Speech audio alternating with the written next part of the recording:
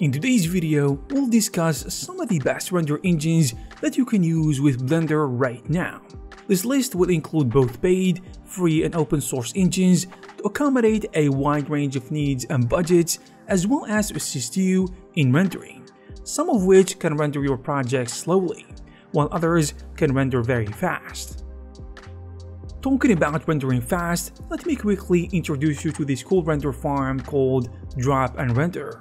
Drop and Render is a rendering platform that lets you render your projects using hundreds of GPUs at once without even leaving Blender. It is extremely powerful and will be a huge help for everyone who needs more rendering power, and it has a built-in add-on that allows you to send jobs with a single click, but more on that later. Alright then, since it is a Blender video, I think it is only fair to start off with none other than its well-known render engine called, of course, Cycles Engine, introduced back in 2011.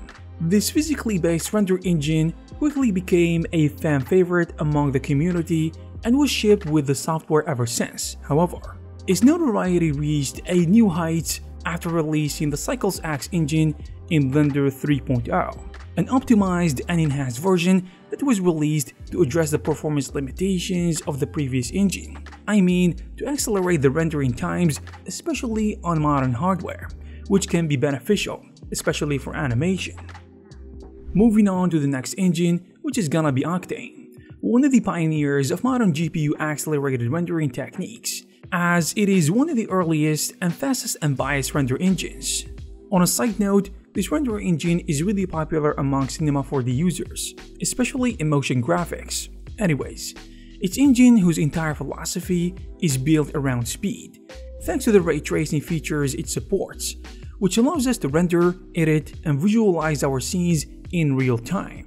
And it offers multi-GPU rendering for further speed enhancement, and it supports what is known as open shading language, enabling you to create your own shaders or import custom shaders from other software, which can be really great. Next we have Renderman, one of the most exciting tools on the list, since it is an in-house tool brought to you by Pixar Animation themselves.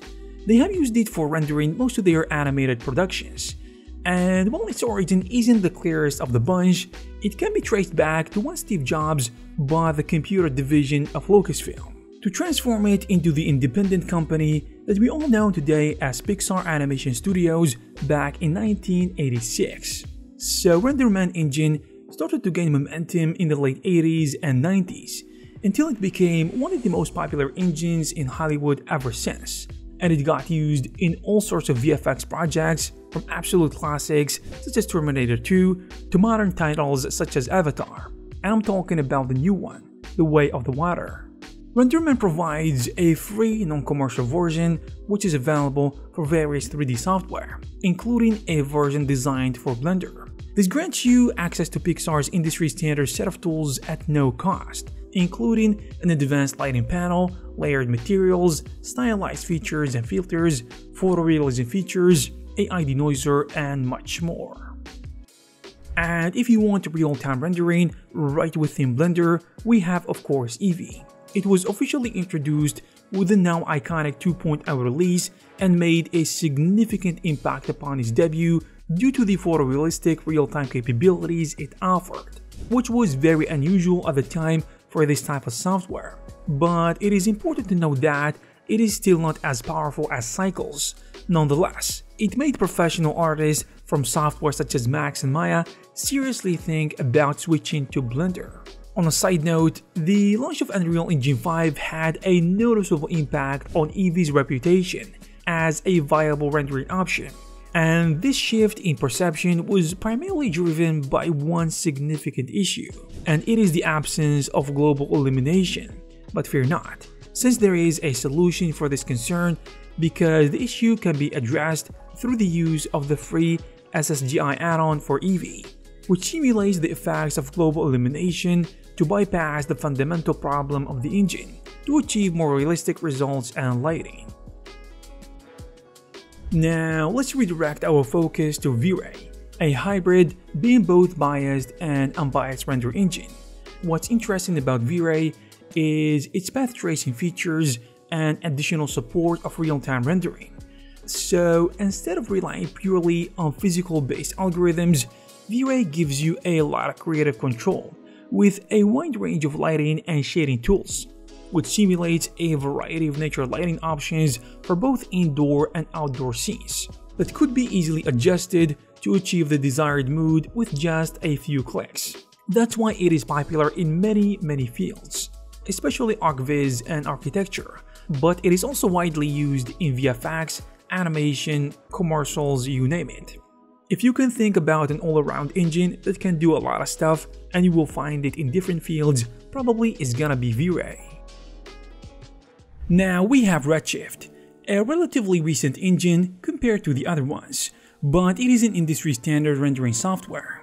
It made its debut back in 2012, as it was developed by veterans from software and game development studios. So the driving force behind their venture led to the launching of their company called Redshift Rendering Technologies, which was to build a GPU-based render engine that could make the process of 3D art creation faster compared to the other CPU-based render engines, which were more common at the time.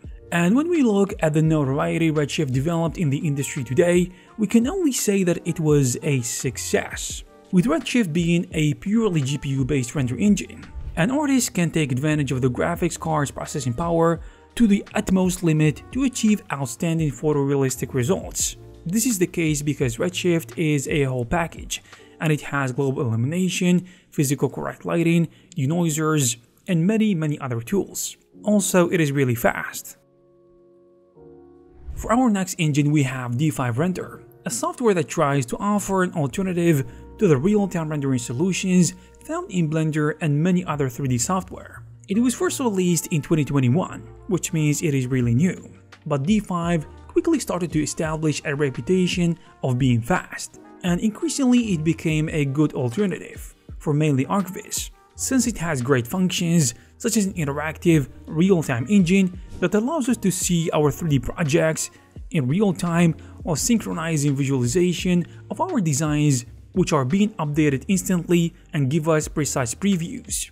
Additionally, it comes with hundreds of PBR materials, and it has a system for generating weather, as well as a ridiculous collection of assets of more than 10,000, I believe, both still and animated, which makes it yet an interesting software for rendering in combination with Blender. Next up, we have Radeon ProRender, developed by AMD, which is actually a supporter of Blender's development, since they are contributing to the Blender's development fund. And so it is only natural for their free rendering engine to be compatible with Blender, right? Now, it is a physically based render engine that features its own native material and camera system, along with global illumination and other stuff. Additionally, it can simultaneously balance and distribute the computational power between numerous CPUs and GPUs within the same system, and it can do it at the same time, which is incredible. But hold on, there's one more detail to be aware of, and that it is a fairly specific render engine, basically being created by AMD and optimized to work with their GPUs, which is the catch. It could be a bit tricky to run it on other types of hardware. However, if you have an AMD GPU, there is no reason not to download it, especially considering the fact that it is free.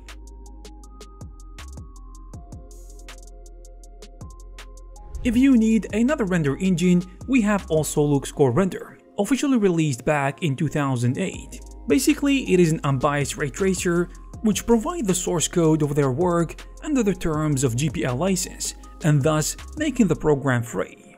Luxcore uses both OpenCL and CUDA, meaning that it runs on any number of CPUs and GPUs that are available on your machine, and it also offers many advanced features that you can expect from a modern render engine. But it also has accelerated rendering of indirect lighting and caustics, as well as light group systems that is used to render different parts of light separately, in addition to other stuff, making it a good option if you want to try a new render engine for free. Now, if AMD has a render engine, Nvidia must have one as well. If this was your guess, you're right. We have Nvidia Omniverse, released by Nvidia in 2022, and arguably the most unique tool on the list, But why is that exactly? In simple terms, it is a platform that enables us to connect different software together, including Blender, in addition to collaborating and working with large teams simultaneously to work on projects together. Now, for the rendering side of things, it comes with multiple rendering modes, such as real-time, path tracing, and ray tracing, with each having the ability, of course, to modify the render settings to match the quality and performance that you are looking for. So what does it have under the hood? Well, it comes with features such as multi-GPU rendering, its own material language, direct and indirect lighting, denoising, and the list goes on, making it one of the best solutions if you are a user of multiple software, or even for 3D animation, VFX, or game development studios. As you can see, all render engines are amazing, and recently they are becoming even more powerful. However, if you need more speed, there is an add-on built into Blender that can help you render fast. With just one click, the Drop and Render add-on enables you to submit your job to a render farm using any of the render engines. By doing so, you will have hundreds of GPU cards working at once on your project. It is fast and seamless, and it is designed specifically for Blender, making it the perfect choice for any Blender artist who needs fast rendering. It is as simple and seamless as local rendering, so to start using Drop and Render right now for free, click the links down below. I hope you guys found this video useful and informative. If you did, please give it a thumbs up. You can also check some of our previous videos. Thank you very much for watching, and I will see you in the next one.